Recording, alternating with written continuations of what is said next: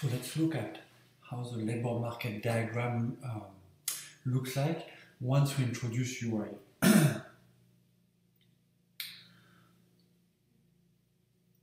So let's focus on a diagram, kind of a baseline case. So as usual, we'll have tightness. Oops.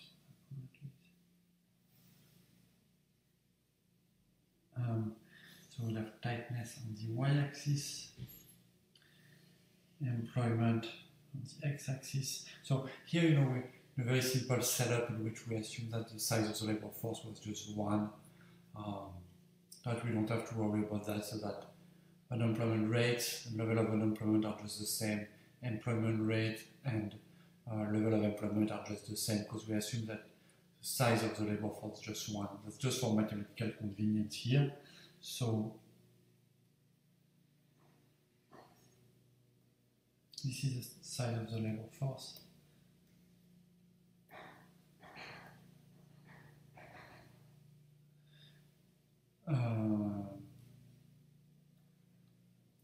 So here we have employment, here we have tightness, all right. So what about the labor supply?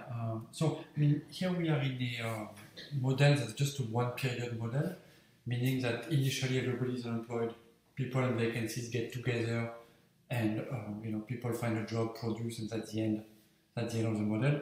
But nevertheless, the labor supply. If we go back to the expression,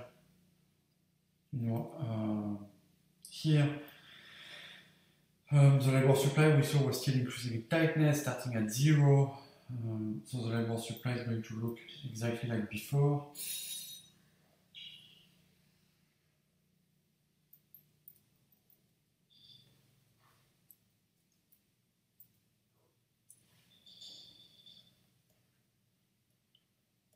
And now, except that one difference, that our policy of unemployment insurance enters also the expression for the labor supply, because we know that UI affects search effort, and then in turn, search effort affects the labor supply.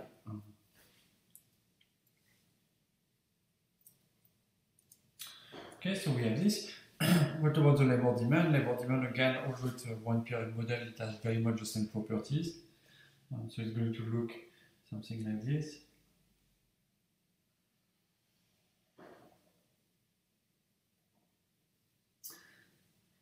Here labor demand depends on theta, and here once again it also depends on UI.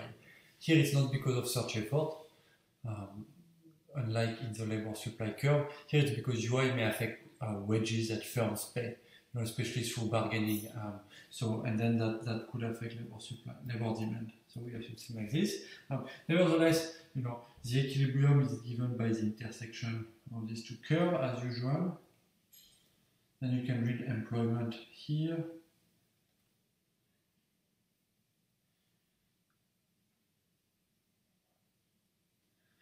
You have unemployment that's given exactly here, and then you can also find the labor market tightness as usual here.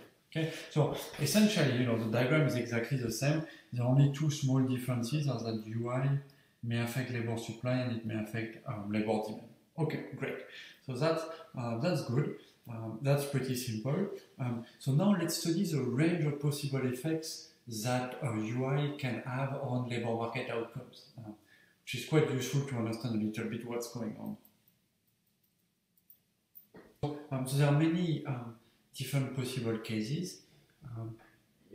Whether we assume that the wage responds to UI or not, that's already two possible cases. You'll have different possibilities also depending on the shape of the labor demand. So there are models in which the labor demand is horizontal, like the standard matching model with linear production function, or the matching model with rigid wage.